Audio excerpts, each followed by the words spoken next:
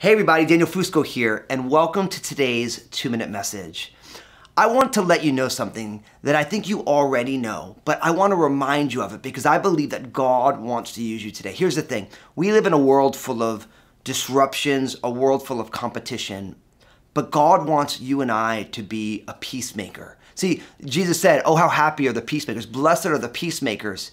And really, in a world full of rivalry and competition and conflict, a peacekeeper is rare, but a peacemaker is even more rare. And I believe that Jesus, in speaking about this, is really trying to help each one of us to see that our role in every situation is that to be someone who brings peace, just like Jesus did for us. First, peace with God, that upward peace. And then because of God's peace inwardly, the peace of God that surpasses all understanding, then we can proactively be peacemakers in the world. So here's what I really want to encourage you to do.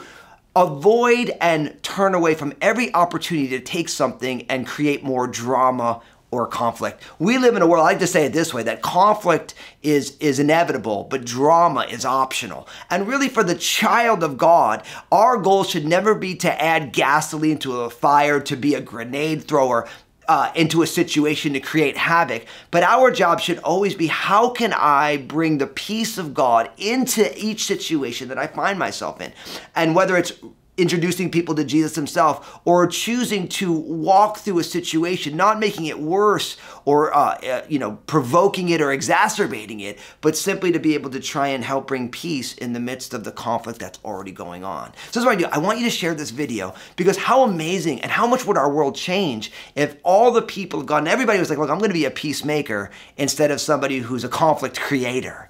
And in the comment section, I want you to tag somebody who you watch and you know who does a great job at being a peacemaker in situations. It's a lost art in our day and age, but we want to be able to celebrate and encourage the people who are proactively making peace because they're acting an awful lot like Jesus. And, peace is one of the fruit of the Spirit, people. And God bless you all today.